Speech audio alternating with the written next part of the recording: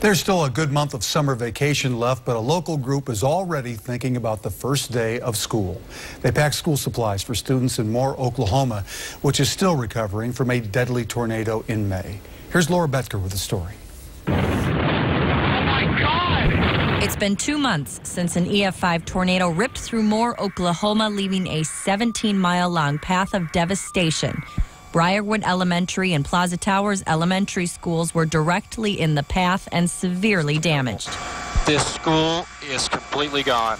Volunteers with Target and the Kids in Need Foundation here in the Twin Cities are hoping to make the upcoming back-to-school season a little easier for the young victims at those schools. Well, our mission is to see that every child is prepared to learn and succeed in the classroom, and we think this is part of that mission. They're devastated, the families down there. They have a lot of other things to worry about at this point. We just want to make sure that they have the basic supplies when they go back to the classroom now this fall.